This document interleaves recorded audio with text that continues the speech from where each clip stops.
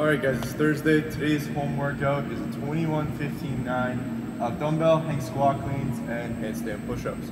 So this workout is a fast, short workout where we're looking to finish sub 10, so under 10 minutes. The dumbbell hang squat cleans, guys, we're doing from the hang position, so we're not going all the way down to the floor. And preferably, if you have two objects, use them for the dumbbell hang squat cleans. If not, you guys can go alternating for the 21, 15s, and the 9s. And then handstand push-ups here, I want you to pick that progression that will allow you to move fast. So if you find that handstand push-ups, your capacity is not quite there, so you're doing 45 reps in this workout. If you haven't really done 45 reps of handstand push-ups, maybe progress it down a little bit, go down to some kind of incline push-up or a deficit style push-up to make it still working on that pushing strength, so working on the push through our arms, but you're able to keep a high intensity for this workout. So it's a kind of like a pull and push workout here. It's going to be feeling similar to that CrossFit workout called Fran, if you've ever done that one before. I would choose those progressions that allow you to move fast through this one, as I mentioned before. So with the dumbbell hang squat cleans as well, that weight should allow you to do at least 7 in a row in that first round. So you're doing 21 in that first round, so 3 sets to finish that 21. Or if you can do more, that's great. Ideally, this workout, again, as I mentioned, try to finish it underneath 10 minutes. So keep that intensity nice and high. And again, with these styles of workouts, you want to try to progressively get faster once you get to the 9s at the end there. Once you finish that workout, guys, we have some more work on the lower body there. We'll be doing 2 sets of 10 and 10 reverse lunges and single-legged deadlifts all on one side. So the reverse lunge plus the single-legged deadlift is one complex. I'll count that as 1 rep. And we'll do 10 on one side, then 10 on the opposite side. Then we're gonna go into 10 and 10 side plank reaches, really trying to work on those obliques, adding a little bit of twist into our movements. And this is more of kind of supplementary work, keeping your body in good shape, keeping that maintenance in your body to continue those workouts nice and healthy. So make sure you get after that one, after the workout there, and let us know how that goes. Other than that, guys, hope you enjoy the workout and the afterburner today. We'll see you next for the warm-up video. Okay guys, today's warm-up is 3 rounds. We're starting off with 5 inchworm walkouts. So for that inchworm, just remember, try to keep the back of the legs nice and straight so you can feel that stretch in the hamstrings. You can round your back, that's totally fine. We're gonna walk out that inchworm. If you can keep going further and further, head through that window, rib cage in, squeeze your butt. Hold it for a second at the bottom, and then walk it back out. So at the top, you're feeling that stretch in the hamstrings. You're warming up the shoulders by walking out, and we're even getting into that core tensioning as you walk the hands a little bit further from the body. Once you're done that, we're gonna go for 10 seated leg lifts. For the seated leg lift, we're just gonna sit down on the floor. You can bring your hands to start a little bit further backwards. Get that back and chest up tall. Pull that rib cage down so you feel those abs, and you're just gonna raise both legs as high as you can for 10 reps. This exercise is going to target your core and your hip flexors, that little muscle at the top of your hip, top of your quad there. You're gonna feel that firing up as you go.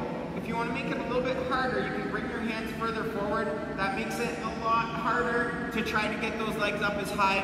Play around with it. You can start with the hands a little bit further back. To make it even easier if you need to, you can bring your hands all the way back and build on those lifts. Once you're done that, we're gonna go for 10 shoot-throughs.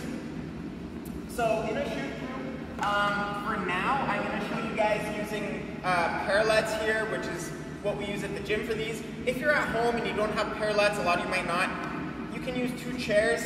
So just hands on top of the chairs, 2 boxes, anything that you have lifted off the ground will do.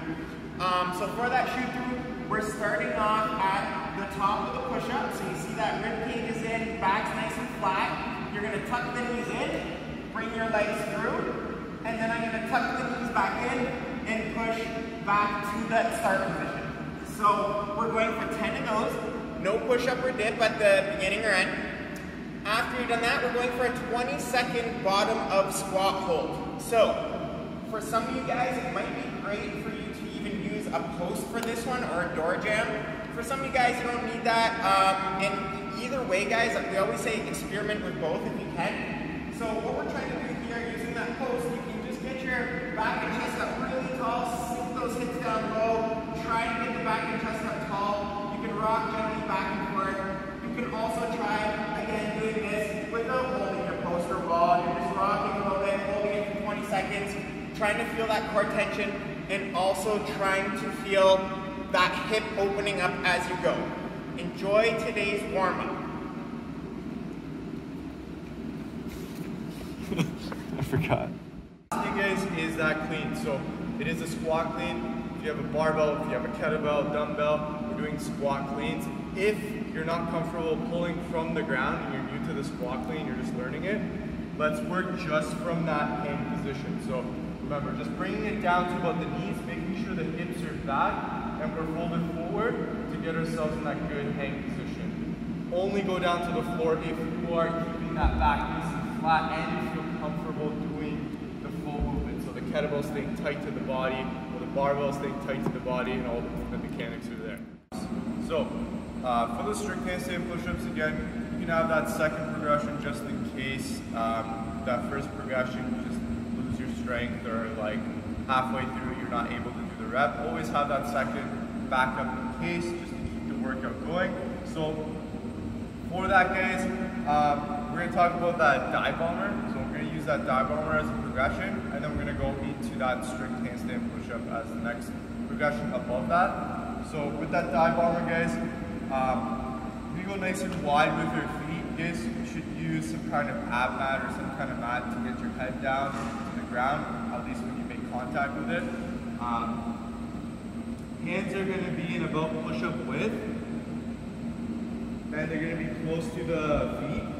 From here, we're going to think about leaning forward so that we're on those toes and getting over top of those wrists.